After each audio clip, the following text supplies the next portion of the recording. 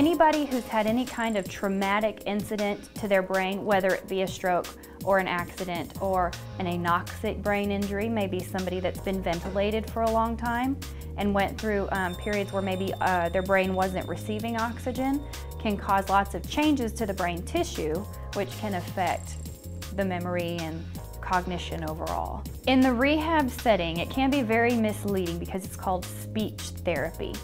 We do work on speech. We work on swallowing is a big one that most people don't realize.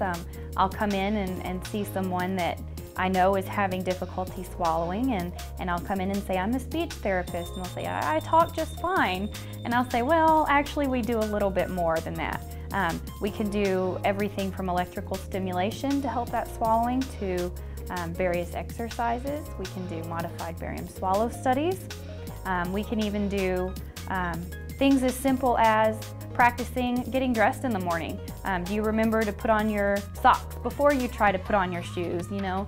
And in the rehab setting, safety is a big concern. Do they remember to lock their wheels on their wheelchair before they stand up?